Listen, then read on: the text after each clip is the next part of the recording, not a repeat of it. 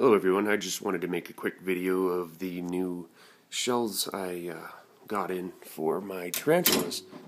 I was keeping them in a small cabinet to be able to control the humidity and heat more. It gets pretty cold in here at night.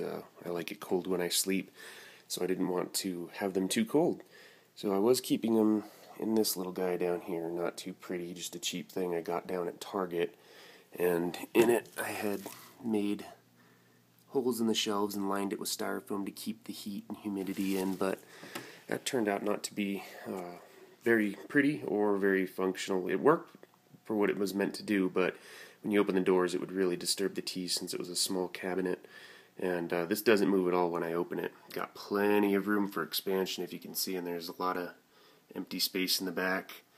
I've got a heater mounted to a piece of plexiglass and some water back there.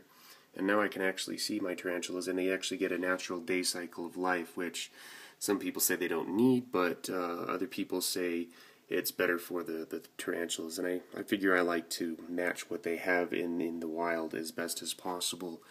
Even though they may not need it, I think it would be a beneficial thing for the tea. But it's got plenty of storage. We've got 2 glass doors up here to help keep the heat and humidity in. Not as well as the other one did, but it'll do the job. As you can see, it's, well, let me see. It's 80 degrees on the nose in there, almost at all times. So, nice drawers. I can keep my tools in. There's 2 drawers. I haven't really gotten to fill it up yet.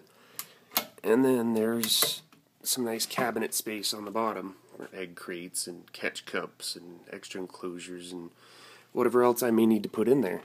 But this sure is making things a lot easier here. It looks a lot better in my bedroom, and I can walk by and take a look at my tarantulas without having to disturb them. Anyways, I just thought I'd share that all with everybody.